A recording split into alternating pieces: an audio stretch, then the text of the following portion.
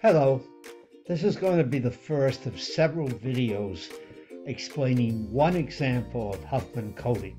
I only have 15 minutes of video, so I have to break it into pieces.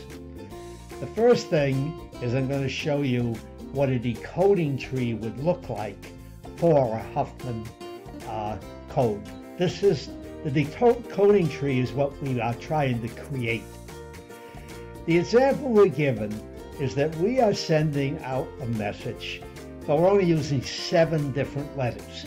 The letters are Z, X, T, M, I, A, and E. We've done a CAFO check of our messages, and on average, if you look at 100 letters, only 3 of them are Z, only 3 of them are X, 40 of them are E. Now, if we wanted to send that message using the same size for each of the letters, the same number of bits, the best we could do is use 3 bits. 3 bits can contain 8 different values. We have 7, so we can't possibly get below 3 bits. That means for 100 letters, it will take us 300 bits to send those letters across a communications line. We'd like to cut that down, make it smaller. Now I've shown here also what a node is going to look like in our tree. The left child and right child mean basically we're going to have a binary tree. The val is whatever letter we're representing, or possibly a name we give a group of letters. It's going to be the name of a node. And the count is going to be how many out of 100 are in this node or in this or below this node.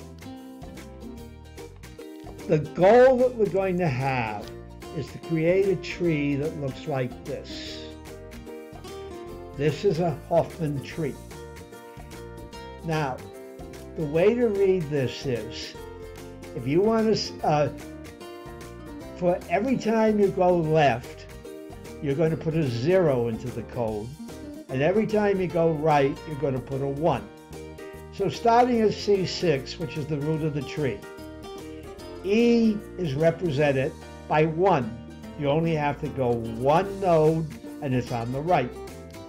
On the other hand, if you want to get to A, you have to go left from C6, that's 0, and right from C5, so that's 0, 1.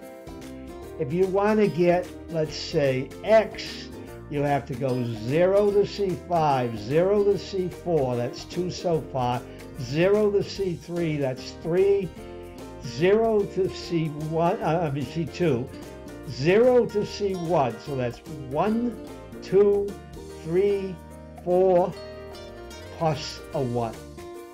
Now I think I put all those numbers in here for you to see, to represent them. Why does this save us space? Well, let's look at a typical message of 100 characters.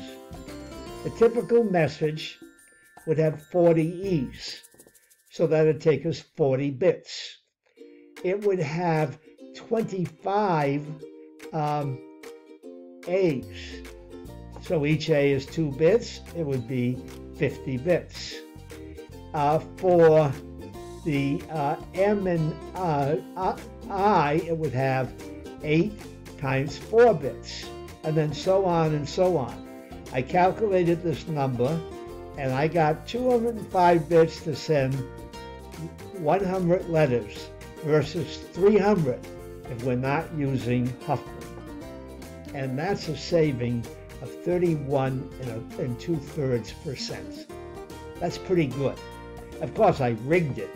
I made E very dominant, and that helped. But still, you can see what the possibilities are.